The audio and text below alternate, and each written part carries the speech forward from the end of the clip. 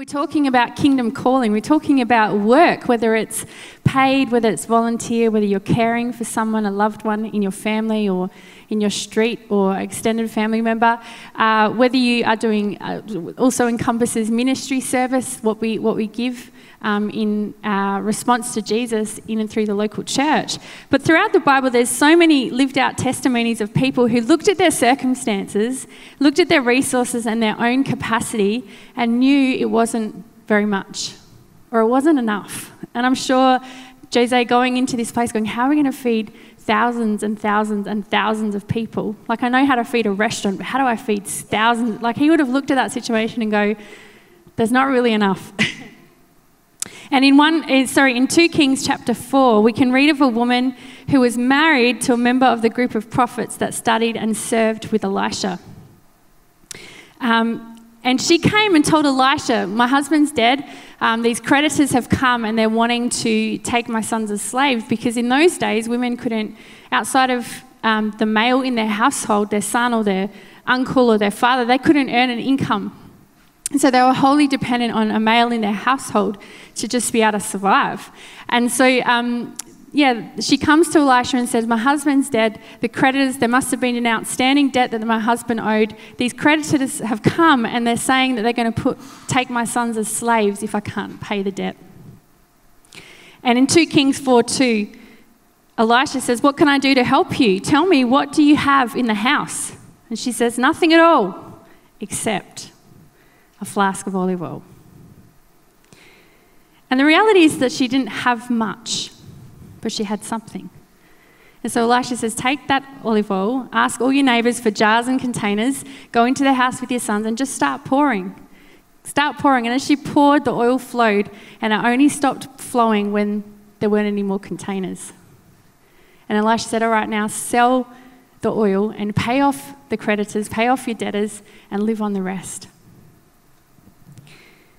Pretty amazing, because she didn't have much, but she had something. And that not very much in the hands of a miracle-working, way-making God became a great blessing. It not only helped meet a desperate need in her own life, it blessed Elisha, it demonstrated the glory of God's goodness and God's power. And you might be thinking, as we're doing this series, Kingdom Calling, what I do, it's not very much. But you do have something to contribute. And when you put what you do have and whatever work you do, even when it seems insignificant, when you put that into the hands of an almighty God, it has a far greater impact than you will ever know. We heard about the story with this woman. What about in Matthew 14? Jesus has just heard about the death of John the Baptist, his cousin, whom he loved so much, and so he's grieving, and he gets in a boat and he wants to have some time by himself to just talk with his heavenly Father, and he gets in a boat and he goes across the lake, and meanwhile this massive crowd have heard that he's going across the lake, and so they travel by foot, and when he gets there and gets off the boat, it's not a solitary place, there's masses and masses of people there. And he, instead of just saying, what are you doing here, leave me alone, has compassion on them and healed their sick. And Mark's gospel mentions the fact that he began to teach them many things. But late in the day, his disciples came and pointed out to him something really obvious. Jesus, it's late. It's remote. Send these people away so they can go to the surrounding countrysides and the surrounding villages and buy something to eat. But Jesus didn't want to send them away. He loved them and he cared for them, each individual in that crowd. And he said, do you know what? I don't want them to be fainting on the way home or to go and buy some food. I want to provide and care for them. And so Jesus replied, they do not need to go away. You give them something to eat. We have here only 5 loaves of bread and 2 fish, they answered.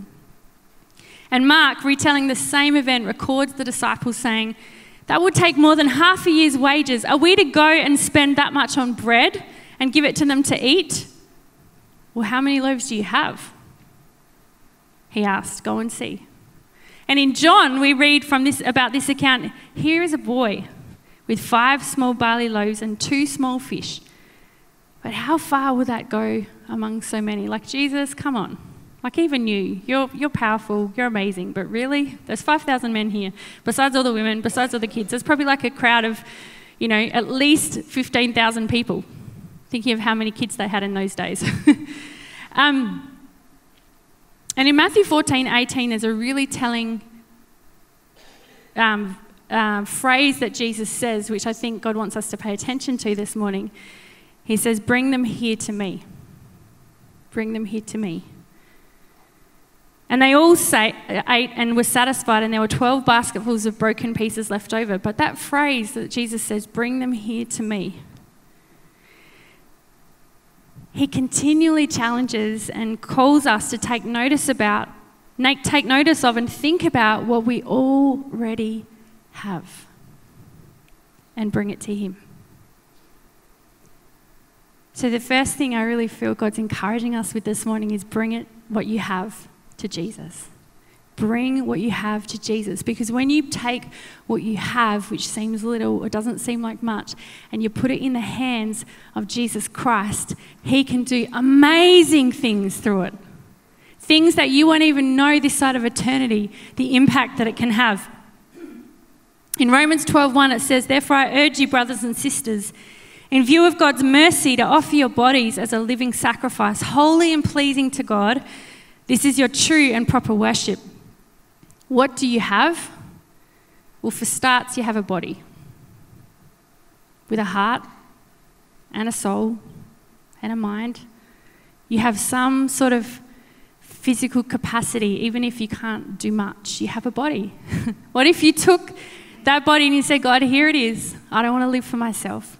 I actually want to live for you. Use all of me to worship you and point to who you are today."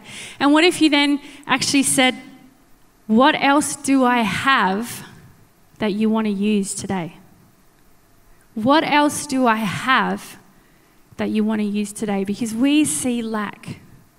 We see all the things that we don't have. We see all the things that we wish we did have. But God often starts, "What do you have?"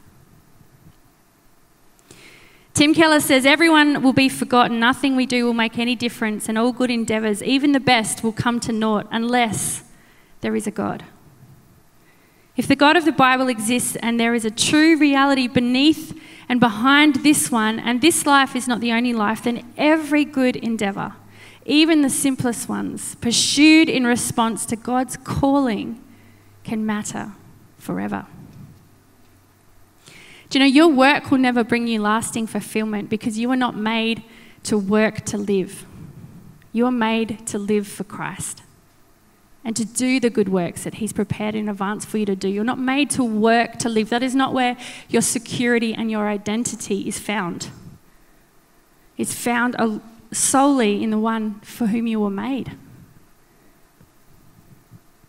And your work will never bring you lasting fulfillment. It will never bring you purpose and transcendent meaning if you consciously or unconsciously make it the end goal. In Romans 12:2 in the Amplified it says, "And do not be conformed to this world any longer with its superficial values and customs, but be transformed and progressively changed as you mature spiritually by the renewing of your mind, focusing on godly values and ethical attitudes, so that you may prove for yourselves what the will of God is, with that which is good and acceptable and perfect in his plan and purpose for you."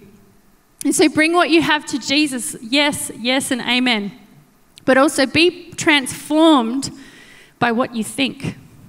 Be transformed by what you think. How we think matters a lot. It matters so much. It affects how we perceive, how we feel, how we choose, how we respond and act. And as Christ followers, the Holy Spirit is always at work to transform us to be more like Christ. And do you know, one of the major ways that he does this is to change the way that we think about ourselves, about God, who God is, about the world around us, about other people. And as we open God's word, as we read it for ourselves, as we accept its authority over our lives and ask Jesus for help to put it into practice, he renews our mind to think like Jesus thinks. More and more, to think like Jesus thinks. What is the pattern of this world? Do not be conformed any longer to the pattern of this world. What is the world's pattern in regards to work? The world's pattern is that it's survival, that you just get in and get out to put food on the table. The world's pattern is that it's for self-fulfillment. It gives you money, it gives you some sort of power, it gives you affirmation, it gives you praise from others. The world's view of work is that it's for self-realization. It actually shapes you and your identity.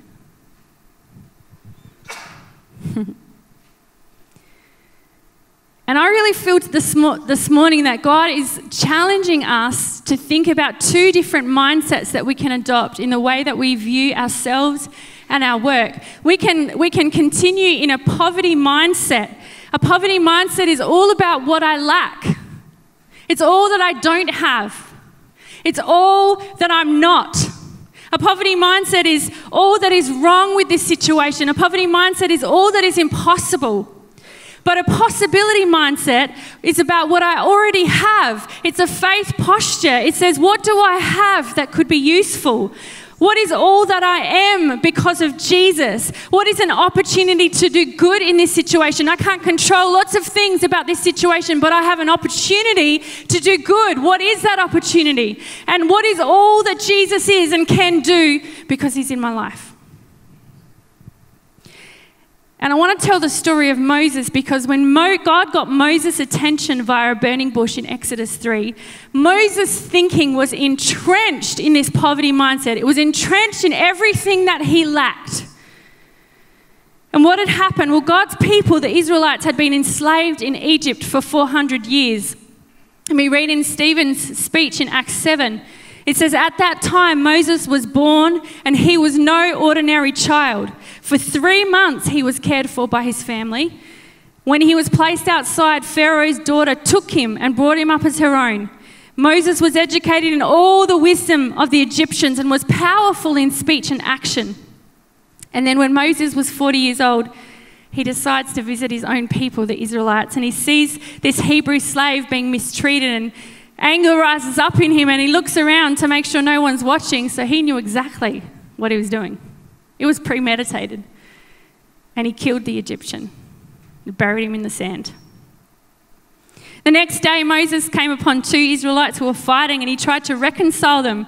And he tried to say, guys, why are you fighting? You know, you're brothers. And they're like, who do you think you are? Are you going to kill us just like you killed the Egyptian yesterday? And Moses was horrified. He suddenly knew that many, many people knew what he'd done, and Pharaoh would find out and arrest him and kill him. So he fled to Midian. And for 40 years he worked as a shepherd, tending the flocks of his father-in-law Jethro. This was a lot of time for him to do some reflecting. 40 years. Perhaps Moses looked down on the Hebrews and thought he was the one who would bring them up to his level of superior intellect, his moral character and his advanced learning. I mean, as a prince of Egypt, he would have learned much about administering the empire, about how to drive a chariot, about how to supply, march and lead an army, about the political skills necessary to succeed on the world stage. But there's no mention in the Bible that when Moses saw the Egyptian beating one of the Hebrew slaves that he asked God, that he prayed, that he asked for wisdom. What do I do now? He acted presumptuously. He incorrectly saw himself as the deliverer and the hero of the story. We read in Acts 7:25, Moses thought that his own people would realize that God was using him to rescue them, but they did not. D.L. Moody says, I have an idea that Moses started out with a great deal bigger head than heart.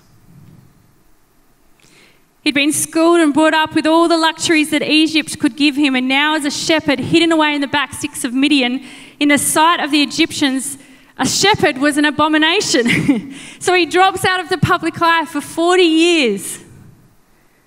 And I'm sure there would have been a great deal of discouragement and disappointment and regret that he had to process.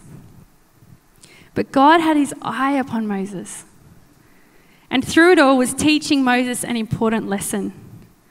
God alone was and is and will always be the deliverer of his people. He will always be the hero of the story. like Laura reminded us this morning, through his son, Jesus Christ. And so through hard work and being content to serve without a claim or being in the limelight, God continued to shape Moses' character. And the practical skills he learned as a humble shepherd would not only bless his immediate family, they would be invaluable to the future work that God would have him join God in. Spiritual shepherding. God was preparing him. And so we read in Exodus 3, the Lord said, I have indeed seen the misery of my people in Egypt. I have heard them crying out because of their slave drivers, and I am concerned about their suffering. So I have come down to rescue them from the hand of the Egyptians and to bring them up out of that land into a good and spacious land, a land flowing with milk and honey, the home of the Canaanites, the Hittites, the Amorites, the Perizzites, the Hivites, and the Jebusites. And now the cry of the Israelites has reached me, Moses. And I have seen the way the Egyptians are oppressing them. So now go, I am sending you to Pharaoh to bring my people, the Israelites, out of Egypt. But first, God needed to help Moses renew his mind, because there were 5 excuses that Moses threw up that reveal this poverty mindset or this lack that he had about how he saw the world around him. And these, to paraphrase them, look like this: I am not enough. I don't know enough. I don't have enough. I'm not talented enough. I'm not confident enough. Does that sound like anything that you've ever thought? I know it does to me, about some of the things that I've thought before. The 5 excuses he gives God reveal this lack that he saw in his own life, and he wrongly assumed disqualified him from doing the work God had called him to do. And I believe many of us in this room, if we're honest, struggle with at least one of these lacks when it comes to thinking about the current work that we do or the future work that God's called us into. The first one, Moses says to God, who am I? And what he's actually saying, he's recognizing his lack of worthiness. I am not enough. But who am I to appear before Pharaoh? Moses asked God. Who am I to lead the people of Israel out of Egypt? And God's answer is pretty much, you don't have everything it takes, Moses, because I am enough. And I will be with you.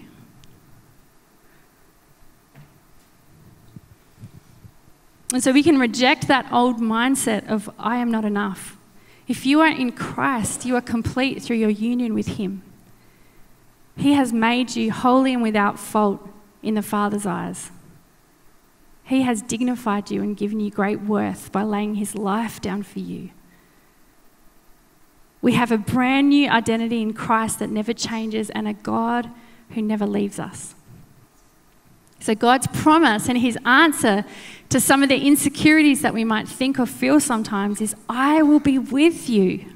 I will be with you. And so we can embrace this truth. And I'm going to put some scriptures and some possibility mindsets up. You might want to take a screenshot if it's one of the ones that you think, yep, I want to really embed this and embrace what God says.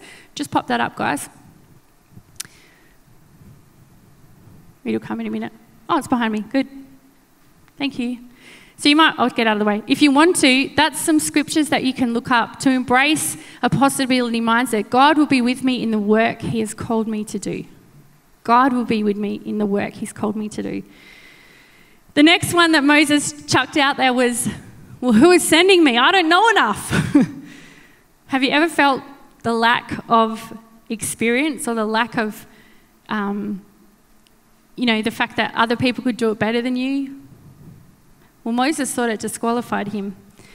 In Exodus 3, Moses protested, if I go to the people of Israel and tell them, the God of your ancestors has sent me to you, they will ask, what is his name? Then what should I tell them? And God replied to Moses, I am who I am. Say this to the people of Israel, I am has sent me to you. God also said to Moses, Say to the people of Israel, Yahweh, the God of your ancestors, the God of Abraham, the God of Isaac, and the God of Jacob has sent me to you. The same God," he was saying to Moses, "I'm the same God that appeared to Abraham. I'm the self-existent one. I'm the eternal, uncreated, unchanging, absolute reality and creator of the universe. And God's name is packed with who he is and what he does. I am who I am. There was no start to me, Moses. There's no finish to me. I exist. I'm God." And he's the promise-keeping Lord of all and the faithful covenant-keeping God of Abraham and his descendants.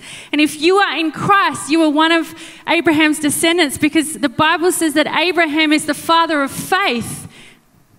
And if you are in Christ, you have put your faith in the God, this same God of Abraham, who's revealed himself in Jesus Christ. Just think about that. I am who I am, the God, the self-existent one, the all-knowing, all-powerful, all-loving, the reality of the universe, the Creator, has drawn near to us, has come close to us in his Son, Jesus Christ. He became flesh, he became human, he lived among us, Jesus. The Word became flesh, the Word, and dwelt among us. And he didn't just come to live and experience what it was like to be a human and identify with our suffering. He came because he knew that there was this impenetrable barrier between us and a holy God, and there's no way we could make it, pull down the wall ourselves. There's no way we could cross the chasm ourselves. There's no way we could make ourselves good enough for a holy God. So he came near, he drew near, he came to us, lived a life of perfect obedience before the Father, and then willingly chose to lay down his life. He died in our place. The God who created everything. He died in our place because he loves you and he has a purpose for your life. And after he died and was buried, God raised him powerfully from the dead. Jesus Christ is not just a figure of history. He's not just some person that's a religious icon. He's not just part of someone's imagination. He is a real person and he is alive. And thousands upon millions of people across the world have testified to how they've come into a personal relationship with I am who I am, who has now revealed himself in Christ. And you can too. And when he comes into your life, he starts to change and reorient what you value and what you think is important, and you start to want to live how he lived and serve people how he served people and love people and see people how he loved and saw people. And so God gives Moses this personal revelation of who he is. So Moses knows exactly who is sending him and what authority he has to undertake this work God is calling him to. So you might have had that poverty mindset. I don't know enough. I don't have enough experience. I don't know enough to represent Jesus. And God's answer to us is, well, I am sending you. As the Father has sent me, I'm sending you. In your day-to-day work, you can be an ambassador for Christ. So let's have a look at the possibility thinking that is so important for us to embrace what the scripture teaches. Pop that up on the screen, guys. We can embrace the truth that I have a relationship with Jesus and he has sent me. I am his ambassador in my work, in my ministry service. I am his ambassador. When those little kids look into my eyes, may they see Jesus. Moses throws up another one. What if they won't believe me? I don't have enough. And so he's looking at his lack of resources. He's looking at his lack of credibility. And we can do that individually. We can do that in teams. We can do that in families. We can look and say, we don't have enough. Moses protested again. What if they won't believe me or listen to me? What if they say, the Lord never appeared to you? And then the Lord asked him, what is that there in your hand, Moses? We often say, I don't have enough. I don't have enough to step out in the calling that God's given me. I don't have enough. Well, you have something. If you have a home, you have a habitat of hospitality. If you have a spare jumper, you have something that can clothe someone who doesn't have something to clothe themselves with. If you have a smile, you can give someone dignity with your smile. You can give a word of encouragement. If you know how to cook and you like cooking for your family, you can make a bit extra and give it to your neighbour. What do you have? Our Heavenly Father's answer to that thing that we throw up if I don't have enough is, what do you already have? Start where you are, and I will empower you and I will enable you. We can reject that lie, I don't have enough. And let's pop up that possibility mindset. Christ can be seen in my everyday work, in the way that I work, how I treat people, and what I say. I will start with what I have and bring it to Jesus. And I trust that he will use it beyond what I could ask or imagine to bless others and extend his kingdom. A couple of weeks ago at our 5:30 service, Pastor Tanya Chesser shared about Doreen Oakley, who we have just had her memorial service and she's gone to be with Jesus, but talked about how she was so touched at the fact that Doreen knitted these beautiful little bears and would have a bag of them, and she would walk around Westlakes, and when she saw a mum who was in distress or a mum who was struggling, you know, the kids were going a bit ratty, she'd walk up and offer them this little bear to give the mum a little moment of respite and to bless the kids. And she'd pray over each one. She knew that she could take what she has and use it for Jesus. Pretty amazing. Next, Moses throws up, what if I get tongue-tied with words? I'm not talented enough. He looked at his lack of ability, and we do that too. Moses pleaded with the Lord, oh Lord, I'm not very good with words. I never have been. Well, in Acts it says that he was powerful in speech and action. So yes, he once was, but he believed a lie.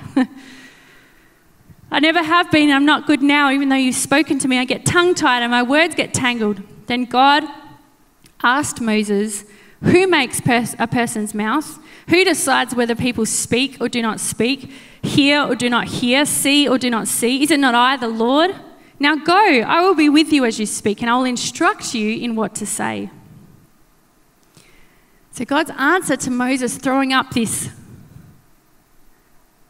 I'll get tongue-tied, is I made you, and I will be with you in this work. I will be guiding you and giving you wisdom. And so we can reject this mindset that says I'm not talented enough to contribute. God doesn't say that about you. He says that you are fearfully and wonderfully made. Every person he's put in his body, the body of Christ, every person he's given gifts or abilities to, every person. And if you're not currently serving in your local church family, can I encourage you? There's such a joy in being able to contribute. Don't look at what you don't have. What do you have? Do you have time? Do you have just a willingness to show up and do whatever? We need to embrace the truth. God desires my availability over ability. He will help and empower me to outwork what he's called me to do. I can play my part. The last one Moses throws up is please send someone else. I love how the Bible is so honest about this. And his thing is, I'm not confident enough. And in the NLT, it actually says, Moses pleaded, Lord, please send anyone else. Not just someone else, just pick anyone, as long as it's not me. And God provided Aaron to come and help him. But God doesn't often take away our nervousness. He doesn't often say, all right, you have the courage to do what I've called you to do, but there's not going to be any fear. He doesn't say that. He doesn't say godly confidence is not the absence of uncertainty. There's going to be some things you don't know, some things that you're unsure about, some things that you have to step out and trust in God working through you, and that's the whole point. Like he said to Moses, he's saying to us, I will provide for you and help you. And so we can embrace the truth of the Word of God that says, my confidence rests in Jesus working through me. I can do all things.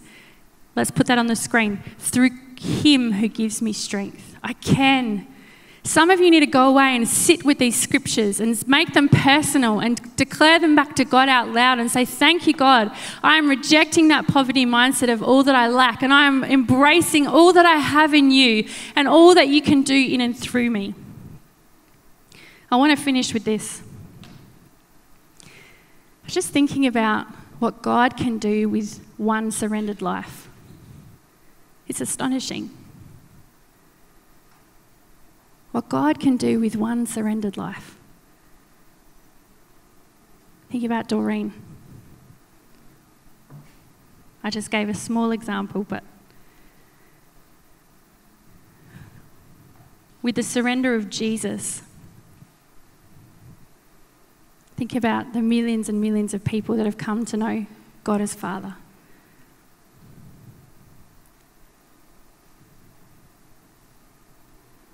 It says in Titus that Jesus Christ gave himself for us to redeem us from all wickedness and to purify for himself a people that are his very own, eager to do what is good.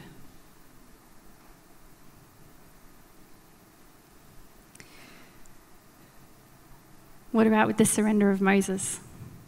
God said to him, what do you have in your hand? He says, a staff. It was a symbol of his occupation. It was a symbol of maybe his discouragement.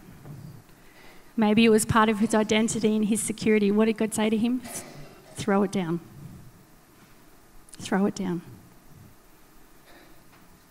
As we surrender our lives to God, we can pick back up the work that he's called us to do with his empowering and his enabling, not in our own strength. We can throw down those poverty mindsets that trap us and block us from God using us. And we can surrender our current work to God and say, Lord, if there's any new ways that you want to use me, here I am. Let's pray together.